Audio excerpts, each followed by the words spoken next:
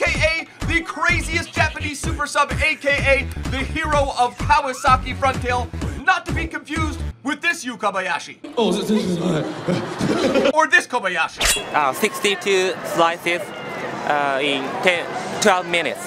Wow. Happy Tuesday, bros, and welcome, like I said, to the Kobayashi episodia, an absolute legend in the Japanese J-League. Really quickly want to shout out Kawasaki Frontail won their first ever J1 Japanese League title. They've been founded since 1955. Kengo Nakamura's been there for since 2003. Has ever had over 400 matches played for them, 67 goals, an absolute one club legend, the Gerrard, if you will, of the Japanese J-League, and they finally get themselves a title. But today we're going to be looking at Kobayashi. Got him for 11,500 coins, scored a hat trick versus Omiya Ardija, which locked up the championship for Kawasaki Frontail, the first ever J1 league title that they got for the club. 15 goals in 32 games for Kawasaki Frontail last year, and then also it is looking like he is going to be the player of the year in the Japanese J-League. Obviously, we're a little bit biased. We would like Poldy to get himself an SBC next year. Who knows? It could be possible, but in all likelihood, I think it's probably going to be, it is either going to be Kobayashi or Kengo Nakamura, who has been there, like I said, a one-club man since the beginning. But anyway, boys, now with the Kobayashi card, you have one of two options. You can bring him on as a super sub, which is what I would imagine most people do, or you could put together an incredible Japanese J-League side. Let's meet the team! Onsunte, El Sino, Shoji, Makino, Yonsokyo, Nakamura, Kawe, Nakamura, Ibabo, Kobayashi. Of course, we had to go with Lucas Podolski. Haven't used him extensively this year, but he still has the 92 shot power. Puts him in the top 10 of players. Puts him in the top 10 in FIFA 18 of regular base cards with 92 shot power. Still has the 82 finishing. He can still get it done. 81 long shots. The stamina is letting him down a little bit with 68. Still has the aqua boots, and then the agility is not great. But we've got ourselves on the side two absolute Japanese cannons. Kengo Nakamura goes up to 90 plus long shots, 90 plus shot power with a finisher chem style, 53 pace. There's really no reason to boost that. It's gonna be slow anyway. And then we've got ourselves Shunsuke Nakamura, who has himself 90 plus long shots and 90 plus shot power with the finisher chem style attached as well. We've got some of the other boys. We've got this guy, he's one of the youngsters for the Japanese national team, Gen Shoji, one of the better names that you're gonna find in FIFA. And then of course up top we had to go with the combination of Kobayashi and then Victor Ibarbo, whose card still remains pretty OP, but not like he was a few years ago. But anyway, boys, we've got the full Japanese J-League side. We're gonna take it into some matches, see if we can actually beast out with some of these lower rated cards. I'm expecting a whole lot from Kobayashi. He's got the 4-star weak, 4-star skill move. He has himself the 96 attacking positioning, which is easily his highest rated stat in the game. He's got some other good stuff. He's got 82 finishing, 91 stamina, which is really good, but then 68 strength, but makes up for it with a pretty decent ab rating. And then the composure at 70, that's going to be interesting. We haven't had a player with that low of a composure up at striker in quite some time. We're going to see how that actually affects his play. And then also has a decent, with the 100 chem style, his shot power and long shots go up as well. So we're going to see how he plays on that right side. If you guys are hyped for the Kobayashi full J-League squad episodia, smash that like button. Let's try and crush something insane like 2,000 likes in the first hour. I can't remember the last time we've done that. If you guys are new to the channel, don't forget to hit that subscribe button. If you guys are new to the channel, don't forget to hit that subscribe button down below. Let's get into match number one. You know we're gonna figure out how to say let's go in Japanese. English to Japan. Match number one, we're coming up against two youngsters from their respective nations. Rashford, who absolutely destroyed me in the third match yesterday, and then Timo Werner, the burner.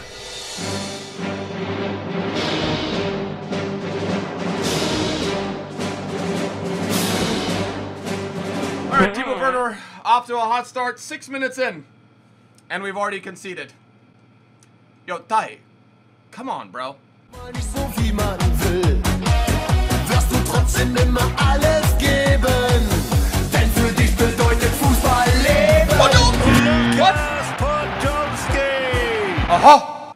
This guy's playing scared. Why me crank that soldier boy, that Superman, that hold out, why me you crank that soldier, why me you crank that soldier, why me you crank that. At halftime, the only difference is the one goal. We've had some opportunities, he's winning possession, but I feel like there is some Japanese J-League magic waiting to be unlocked here.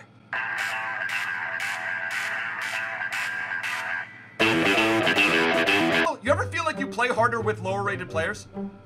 Like with the higher rated players, you expect them to do a little bit more on their own, but like you manually Wow, okay, great save. You manually try a little harder with lower rated players just because you feel like you have to make up for the rating gap?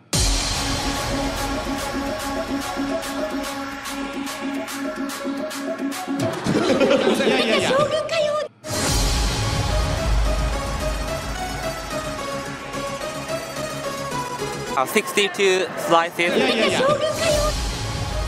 What?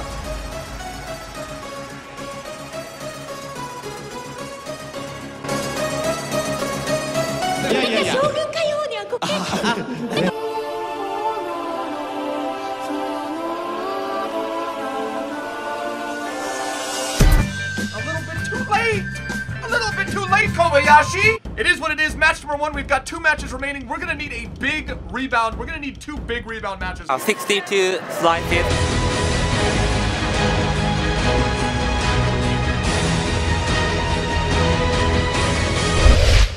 Let's go! 1-0! It's the 70 composure. He had guys all around him. Didn't seem to impact him negatively. A little bit of a ball roll, and then a beautiful, beautiful finish. We needed that in the last match, bro. Come on.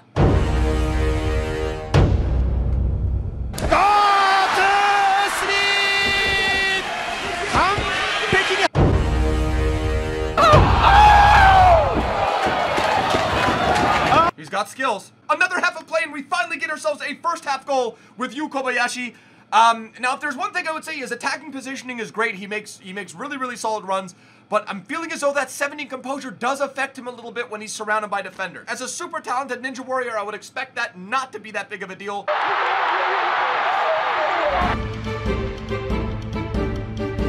But Master, I don't think I'm ready.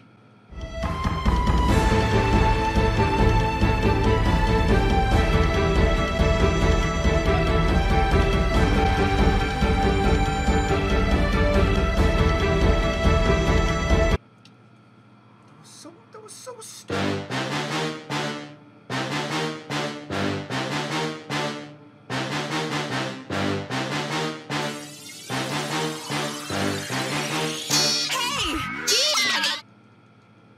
Huh?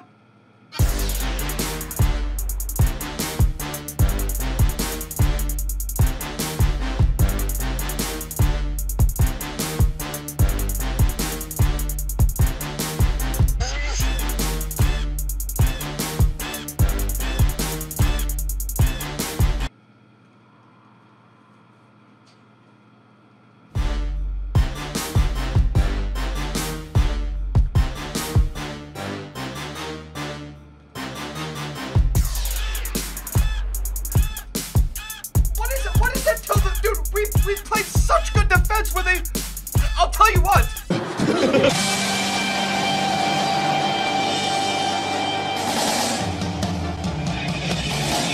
Everyone can crack the nuts with their hands.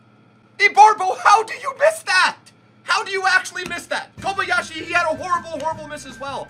Dudes, honestly, I think there is something to the composure rating. We're gonna have to make a concerted effort to get the Nakamuras involved, because whatever Yu Kobayashi and Ibarbo are doing up top, dude, they're teaching each other how to... You know when you're not playing good FIFA and you just need a good snack to reinvigorate the play well? Well, today, unofficially brought to you by Frosted Mini Wheats. Frosted right and crunch in every bite. It just keeps getting worse.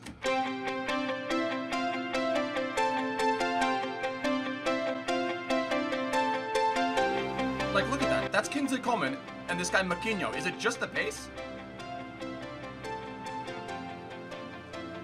I mean, are you guys seeing this? Taglia ancora Ibarbo che guadagna un paio di metri con una prepotente accelerazione. Ibarbo in area, Ibarbo! Oh, let's go Ibarbo! Finally! Redeems himself a little bit! I'm not kidding you guys. Scoring is not coming easily for this side. But the defensive side of this squad is unreal.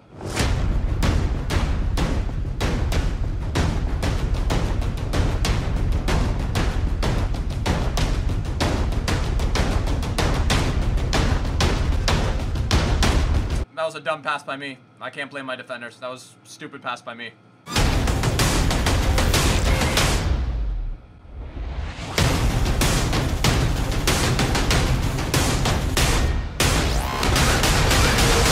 Woo! 2-1!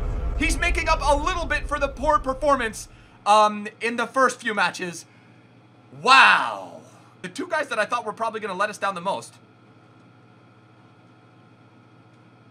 come up pretty clutch in this final match.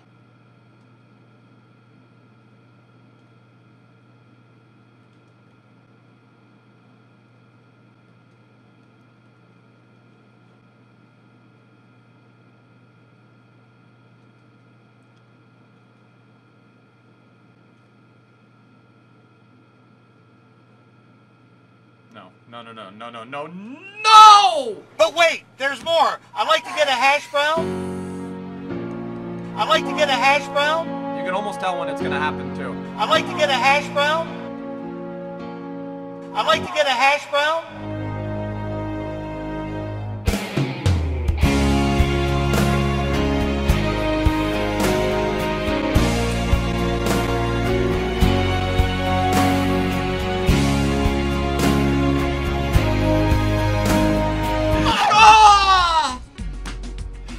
Dudes, for the first time, I think I'm gonna have to give a sub 8 rating.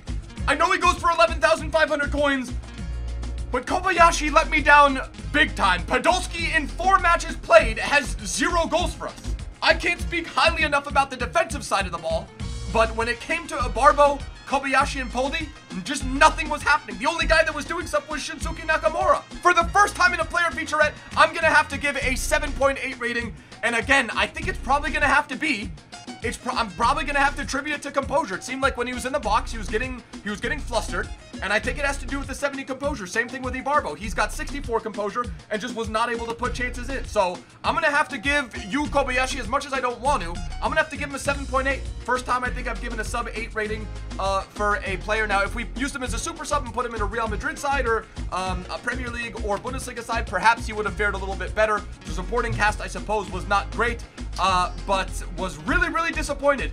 Elsinho, Shoji, Makino, and then Yoon Suk Young have been insane. Even the keeper was pretty decent, given that he's a 74 rated keeper, but the offensive side of the ball was very disappointing. So that is going to be the Epi 7.8 for Yui Kobayashi. If you guys use him, let me know how he performs for you in the comment section below. Was expecting a little bit more out of the 4-star skiller, but we will see if maybe one of these players on the screen right now gets himself a player of the year for the Japanese J League. But anyway, boys, like I said, that is going to be the Epi. If you guys did enjoy, hit that like button. If you guys are new to the channel, don't forget to hit that subscribe button down below. I will see you guys for another upload tomorrow. Till next time, boys, tschüss, later, ade.